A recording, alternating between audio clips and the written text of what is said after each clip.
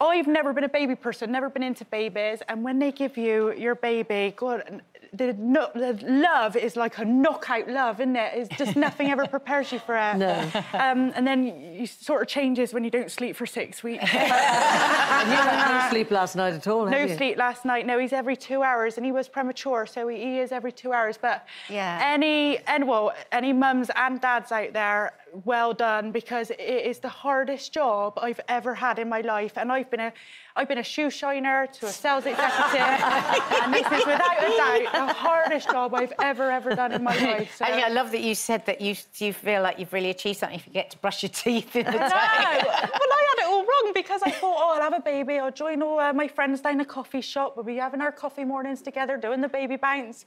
Oh, no.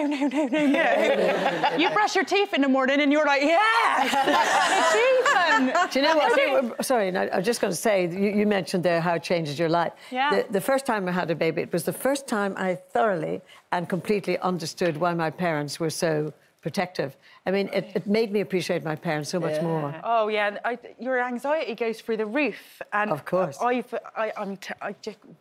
It was terrible. The other day, someone come round the house, he's friends with my partner, and I didn't know who he was. And I caught myself, I'm ashamed to say it, I went...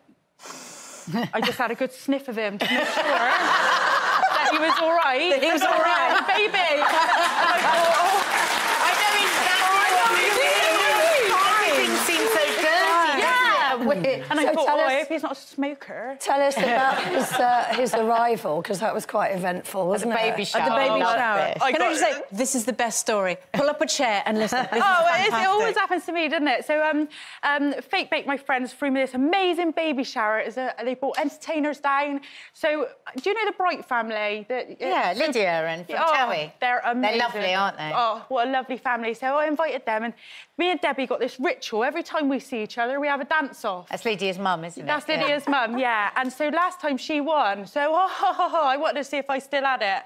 So I went crazy and I dropped down to the floor. I think they call it a drop. I better not. You can say slut drop. You can say slut. I slut drop. And as I slut dropped, he was up here and he just went woof like that. And so he went straight right down, and his head was in my womb.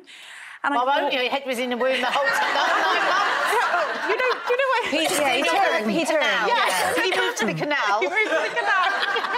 That one. And I thought, did he turn around and then engage? Because obviously they dropped in. Yeah, but where I was dancing so vigorously, because I didn't want Debbie to win this dance-off, he took the bag with him, so he tore the bag. So your waters broke? Well, sort of. So I went to the toilet and I came back and I went, Deb, I said, I'm either really sweaty or my waters have just broke. She went, don't worry, she said, it's hot in here. Keep going, love. I stayed up and kept dancing. She'd done a video after. She felt so guilty about it. She went, I can't believe I gives a whole new meaning to baby shower. So then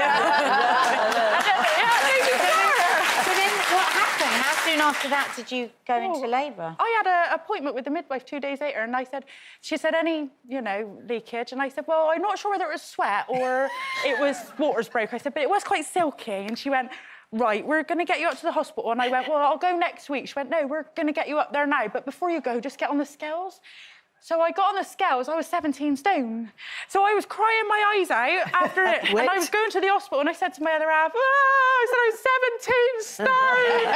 He went, well, love, I could have told you that, but I think you've got more important things to worry about. Like, you might be having a baby. You might be having a baby. Was the baby in any danger when all of that happened? Yeah, so what happens is, when he tears the bag, is they've got a bigger risk of infection. Yeah. So they need to get him out really fast. And did they? Yeah, they got him out within, well, I was being induced, so I went on a Friday and I didn't come out of there for like a good 2 weeks after, but I gave birth to him on the Sunday. Lovely. Yeah, but he was at the sunroof, I didn't really push, I got let off lightly, really. There is no getting off lightly when you have a baby. Operation. It's tough. Yeah, but... Where's the baby? I was just going to say, the baby, he's on his way. I don't know. I think he's ready to come in. There he is. All night. Oh, here he is. Oh, there he is. Oh, my God, he's so delicious. So gorgeous. Hello. I can almost smell him already. Yeah. In a good way. He loves Nadia's boobs, doesn't he? Really. Beautiful. Oh, look. I think it is. Here's your big debut, Reg. Oh, he's Hello. I'm going to show it. What I do is I keep everything. I email it to him. Yes. So when he's older, he can look back and he can You see... email it? We set up a little email account for him. So yeah. Look, he's so beautiful. Yeah. Oh, look at him. Now Yeah, come home with me, gorgeous. please. Please, oh, baby, I love it. You're going to wish you hadn't have said that. The way they grow up these days, he'll be looking at the emails by the time he's 18 months. Do you know the thing is, I mean, at my age, I'm desperate. Sometimes I feel as if I want to like grab a baby from a pram and just hold it. Yes, just because you miss as your grandchildren get older. As long as you want. Honestly, I'll I give need you my to catch number. up on some Exactly. sleep. Yeah. I really do. Oh, beautiful. But, So the I'm last time glad. you were on, we were talking about names, and we were talking about, because John James, your ex, had gone into that competition in Australia yeah. and said something horrible, and you went, well, I can tell you my baby won't be called James. Middle name, James. What's that all about? James Bond. Well, you know, I didn't even think about him when I was naming him. You don't think about your exes, do you? When you're naming your... But yeah, maybe some people have thought a bit of a resemblance. So where did James come from, the middle name? Where did James come from? I think Reggie-James sounds quite nice, doesn't it? And Yeah. I don't know. That's And then your partner's a Bond. yeah. So he's James Bond. Oh, that's it. So I wanted him to be a James Bond, see? So I wasn't allowed to call him James Bond, so I called him Reggie.